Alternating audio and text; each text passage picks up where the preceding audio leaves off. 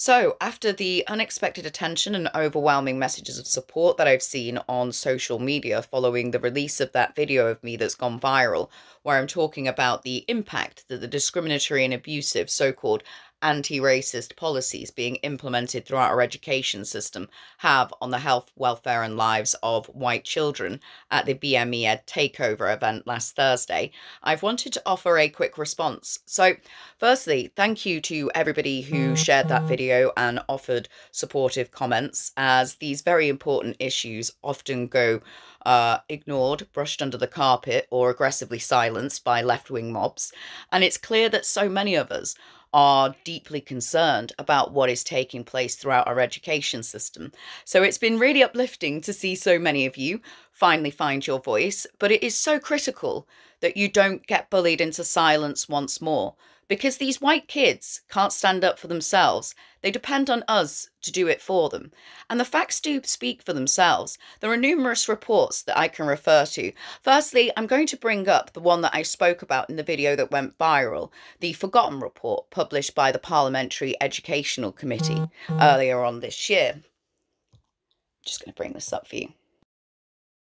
So, in this report, which you can find online, that was published by the Parliamentary Educational Committee after an inquiry into the disparity in educational outcomes depending on socio-economic and ethnic background, they have found that out of all ethnic groups, the white Indigenous population have been underperforming from early years right up to higher education.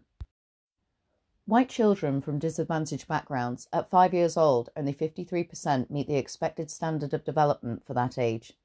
They have the lowest educational attainment rates in school, where only 17% of white British pupils eligible for free school meals achieve a strong pass in either English or maths, with their foreign origin peers more than twice as likely to do so, regardless of socio-economic circumstances.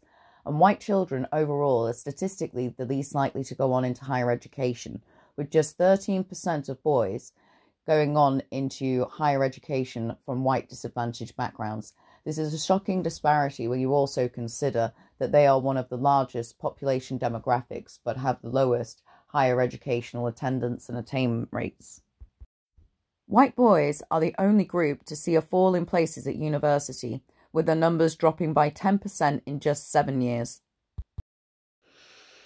And these shocking disparities in the educational outcomes for the white working class in comparison to their black and ethnic minority or socio-economically more advantaged peers has been recognised for quite some time, and the data is readily available on .gov.uk websites. It's available in the Forgotten Report that we just spoke about, in the Office for Students, in the National Office for Statistics, in the Parliamentary Educational Committee's inquiry into pupils from disadvantaged backgrounds, in Ofsted reports, UCAS data, the Department for Education, the Office for Students, House of Commons Library, and the National Educational Opportunities Network, NEON. They've done a fantastic report called White Working Class Heroes. I'll try and post the link underneath, but if not, I might do a separate video about it, because I thought that that was a fantastic document.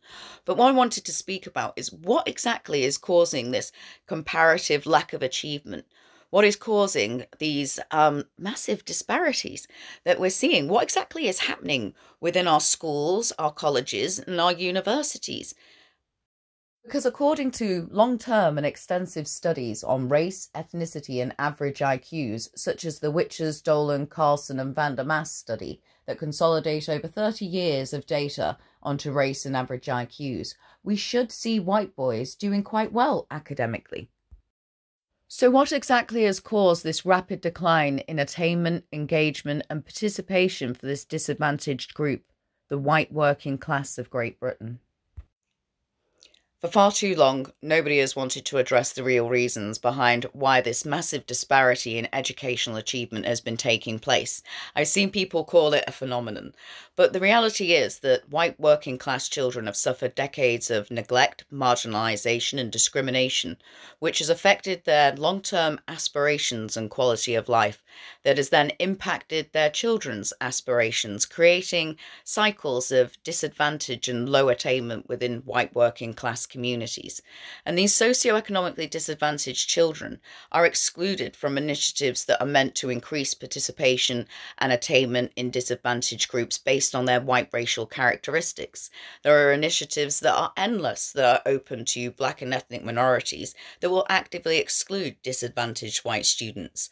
And then there is the disengagement from the curriculum that increasingly inaccurately disseminates our history in an effort to stir up racial animosity and install a sense of guilt and shame around their white racial heritage and characteristics, which has caused a massive disengagement from the curriculum.